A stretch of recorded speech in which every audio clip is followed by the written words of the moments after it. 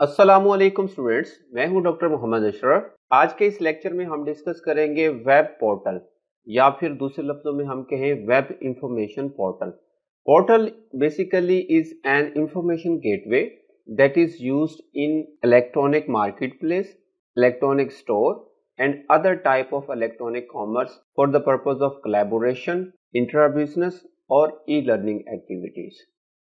Web portal basically is a single point of access which is normally accessed through a web browser to find out some critical business information normally located inside or outside via an internet and organizations.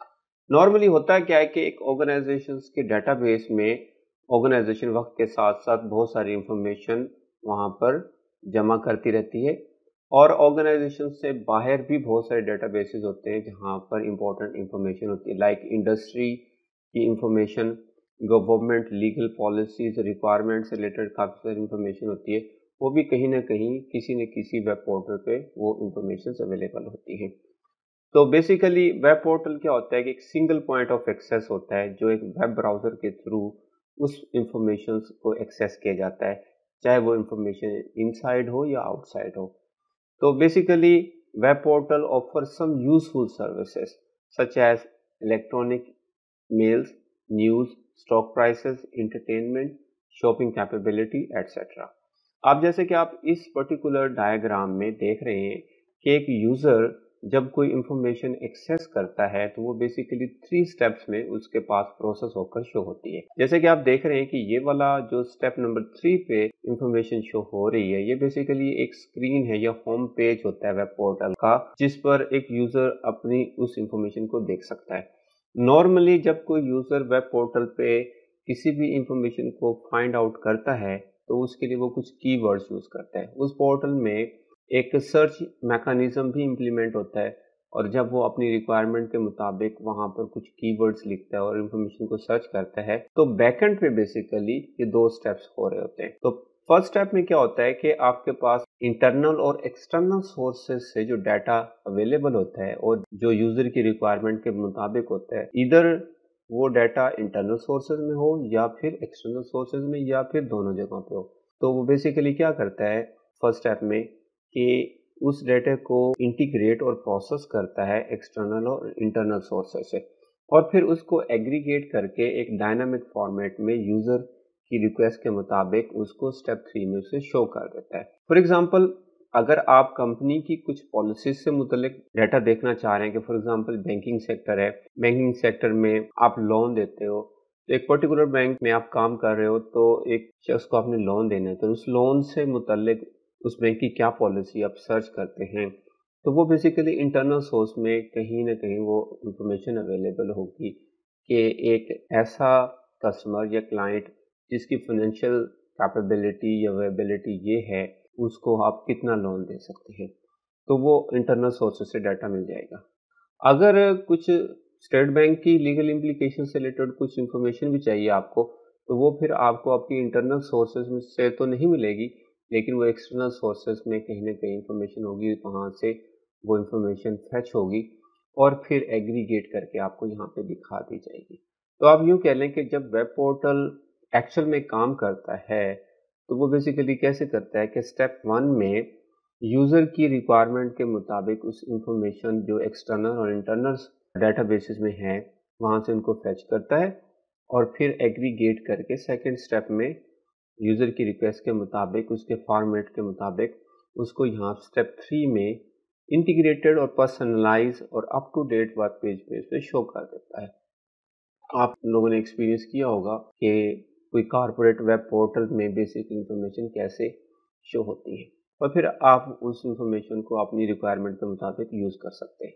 तो in short आप कह सकते हैं कि web portal basically एक information gateway है जो किसी भी मार्केट प्लेस में या स्टोर में या किसी भी किस्म की ई कॉमर्स की वेबसाइट में इम्प्लीमेंटेड होता है। वो नॉर्मली वेब ब्राउज़र के थ्रू एक्सेस होता है और उस पोर्टल में आपके पास email, news, stock price, entertainment और शॉपिंग कैपेबिलिटीज़ के फीचर्स होते हैं जिनको नॉर्मली एक वेब पोर्टल यूज़र यूज़ करता है। नॉर्मली हम वेब पोर्टल्स को नंबर ऑफ डिफरेंट कैटेगरीज में डिवाइड करते हैं depending on the content, lies in the portal and the target audience. जैसे कि आप देख सकते हैं कि यहाँ पे लिखा हुआ है कि portals can be described in many ways and assume many shapes depending on their content and community or audience. जिस किस्म का कंटेंट और फीचर पोर्टल में होगा और जिस किस्म की उसकी ऑडियंस होगी उसके मुताबिक ही हम पोर्टल को डिस्क्राइब करते हैं। जैसे कि आप देख सकते हैं कि फर्स्ट टाइप पोर्टल की है कमर्शियल पोर्टल्स और web portals. These portals basically offer routine content for diverse community like yahoo.com, msn.com। तो ये इस तरह के वेब पोर्टल्स को हम कमर्शियल या पब्लिक पोर्टल्स कहते हैं जो वेरियस टाइप्स ऑफ कम्युनिटी को various types of routine content provide करते हैं। Corporate portals, these portals basically provide access to rich content within corporate and partners communities। जैसे फॉर एग्जांपल PTCL एक company है, उस कंपनी का एक अपना कारपोरेट पोर्टल है जहां पर उसकी कारपोरेट से रिलेटेड और पार्टनर से रिलेटेड काफ़ी सारी इंफॉर्मेशन अवेलेबल होती है। जो कारपोरेट में काम करने वाले लोग हैं उनको और जो उनके पार्टनर्स हैं उनको एक्सेस होती है, तो वो उस पोर्टल को यूज़ कर सकते हैं। These portals basically integrate information, people and processes across organizational boundaries. Similarly, publishing portals, these portals are intended for community with specific interests, provide online search features and some interactive capabilities like techweb.com, zdnet.com. Publishing portals पर various types of information available होती है user के interest के लिहाज से, और इस तरह के पोर्टल्स में काफ़ी अच्छा ऑनलाइन सर्च मैकेनिज्म होता है जिसको यूज़ करके एक यूज़र अपनी ज़रूरत के मुताबिक इंफॉर्मेशन को सर्च कर सकता है। इसी तरह पर्सनल पोर्टल्स, ये पब्लिशिंग पोर्टल्स की एक ख़ास किस्म है which offers relatively narrow content and are typically very personalized like netvibes.com। netvibes.com की वेबसाइट पे अगर आप जाएं और वहाँ पे अगर आप साइन अप करें तो उनके डैशबोर्ड में आप देखेंगे कि एक यूज़र के पास कस्टमाइजेशन और पर्सनलाइजेशन के काफ़ी अच्छे फीचर होते हैं। अब पर्सनल पोर्टल्स में बेसिकली होता क्या है कि यूज़र को फैसिलिटी दी जाती है या फ्लेक्सिबिलिटी दी जाती है कि वो अपनी रिक्वायरमेंट के मुताबिक वहाँ पर अपने पोर्टल में चीज़ों को कस्टमाइज़ कर लेता है और सिर्फ उस कस्टमाइजेशन के मुताबिक उसको वो वाली इंफॉर्मेशन शो होती है या उसको रिसीव होती है। अब नेट वाइब्स पे क्या है कि बहुत सारी न्यूज़ की इंफॉर्मेशन होती है, स्पोर्ट्स की इंफॉर्मेशन होती है, हेल्थ से रिलेटेड इंफॉर्मेशन है, शोबिज से रिलेटेड इंफॉर्मेशन है, means lot of information is available on netvibes.com। लेकिन ये पर्सनल पोर्टल क्यों हुआ? क्योंकि netvibes.com के जो यूज़र हैं उनको नेटवाइब्स ने ये कस्टमाइजेशन की फैसिलिटी दी है कि वो अपनी ज़रूरत के मुताबिक जिस इंफॉर्मेशन पे फोकस करना चाह रहे हैं या जो इंफॉर्मेशन वो रिसीव करना चाह रहे हैं वो वहाँ पे स्पेसिफाई कर सकते हैं और सिर्फ वही वाली इंफॉर्मेशन को शो होगी। रिमेनिंग इंफॉर्मेशन जो उस पोर्टल पे बहुत सारी है, बहुत सारी डिफरेंट नेचर की, वो शो नहीं होगी। लाइक अगर आप स्पोर्ट्स में इंटरेस्ट रखते हैं या शोबिज में इंटरेस्ट रखते हैं तो आप वहाँ पे स्पेसिफाई कर देंगे किस किस्म की स्पोर्ट की इंफॉर्मेशन आपको शो हो और शोबिज की किस किस्म की न्यूज़ आपको शो हो। क्योंकि पर्सनल पोर्टल्स में आपको पर्सनलाइजेशन के फीचर्स अवेलेबल होते हैं, उनको यूज़ करके आप अपनी चीज़ों को कस्टमाइज़ कर सकते हैं, इसलिए इनको हम पर्सनल पोर्टल कहते हैं। इसी तरह mobile portals, a portal accessible via mobile device like imod.co.uk। तो इस तरह के पोर्टल्स को आप मोबाइल फ़ोन डिवाइस से एक्सेस कर सकते हैं। इसी तरह कुछ वॉइस पोर्टल होते हैं। These portals access by telephone or cell phone।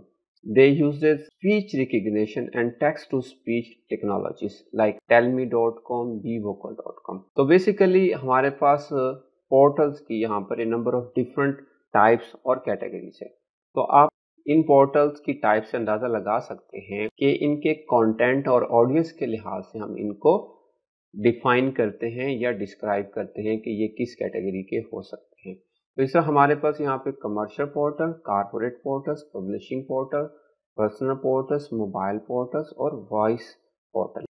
I hope आप लोगों ने अंडरस्टैंड कर लिया होगा कि वेब पोर्टल से क्या मुराद है और हम वेब पोर्टल्स को ए number of different various types में डिवाइड करते हैं depending on the content of the portal, audience और community of the portal and the tools and features embedded in these portals for the users of these portals। अगर आज के इस lecture से related आपको कोई क्वेश्चन है तो आप मुझे कमेंट सेक्शन में पूछ सकते हैं। I will try to answer your question as soon as possible. अगर आपको ये वीडियो अच्छी लगी है तो प्लीज़ आप इस वीडियो को लाइक करें, शेयर करें। अगर आप इस चैनल पे न्यू हैं तो चैनल भी सब्सक्राइब कर लें ताकि आने वाली नेक्स्ट वीडियोस का नोटिफिकेशन आपको टाइमली मिलता रहे। टेक केयर, अल्लाह हाफिज़।